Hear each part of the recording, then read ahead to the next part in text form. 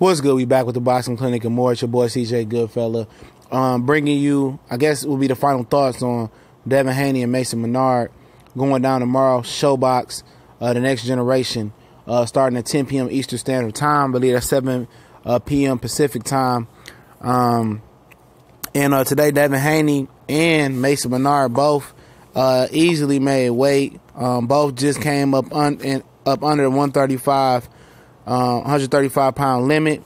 Devin Haney, I think, weighed a little bit more, but they both just barely edged. It's 134 and some ounces or something like that. So they're both looking physically good shape. You notice Devin Haney look a lot bigger than Mason Menard. Also, you got the guy that pulled out the pillow in Detroit, Joshua Greer, who's in the same camp with Adrian Granados and recently recent loser.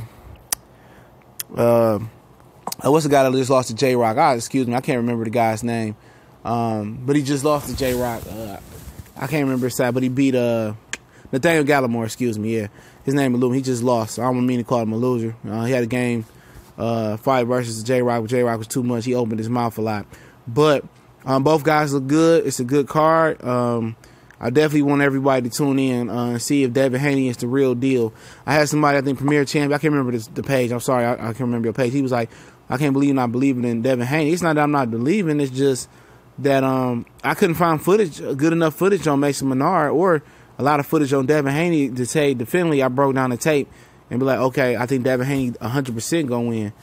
Obviously, he's the favorite. I don't need to tell you guys that. If I can't give you an educated breakdown, and I don't have the tools at hand, I can't do a breakdown. I can't give you a person I'm going to pick or not pick. Obviously, I'm riding with Devin Haney, and I hope that he is what he's supposed to be. I hope the video didn't sway people to think that I was doubting him. I'm not doubting either one of these guys. I don't know.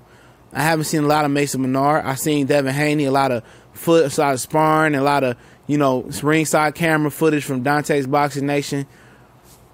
I just really can't give you a really educated breakdown, but Haney looks bigger. Menard can punch. He from Louisiana.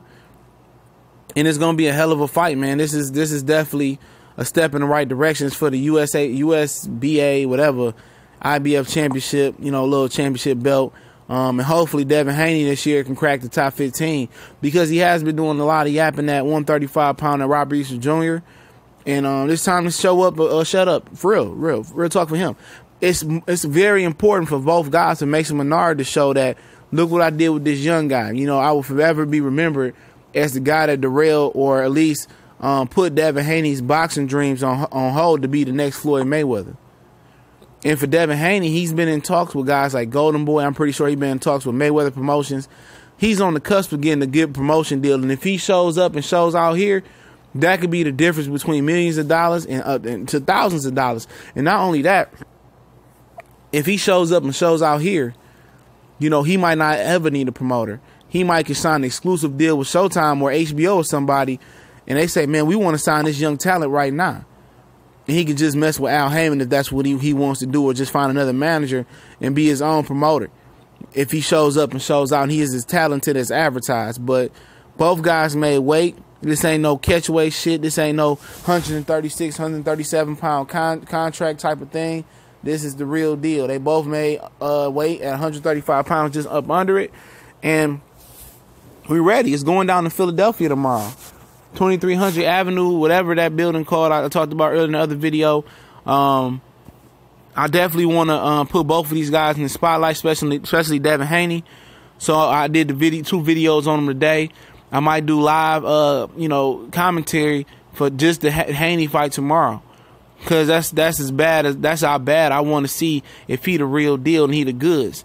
I hope he is, and I hope that, he dominates Mason Menard, no disrespect to him, and go ahead and get his money and start marching towards greatness. Because we heard a lot of yip-yap coming from him and Floyd Mayweather on who they whooped in sparring and how good he going to be. I heard a lot of yip-yap from Michael Collin. Heard a lot of yip-yap from Shakur Stevenson. I heard a lot of yip-yap from Ryan Garcia, Christopher B-Hop Colbert. Heard a lot of yap-yap from Erickson Lubin.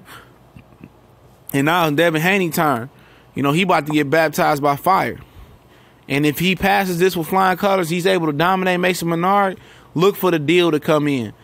You know, look for Eddie Hearn to try to get him on that deal. If Eddie Hearn is smart, this is one of the guys he needs to be targeted.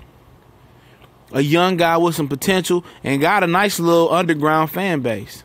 He needs to be going for the young guys first and building the base for potential and that new DAZN plan he got going on. That's what he needs to be doing. And then move up and get the big dogs. You know, he took the wrong approach. But, yeah, a lot on the line for Devin Haney. Obviously, he got the most on the line. A deal on the line and his reputation on the line. But it's going down tomorrow on Showtime, Showbox The Next Generation, 10 p.m. We've seen a lot of great fighters and potential legends fight on Showbox. So let's support the card. Let's support Joshua Greer and everybody on the card. It's TBC and more. Y'all know what it is. We gone.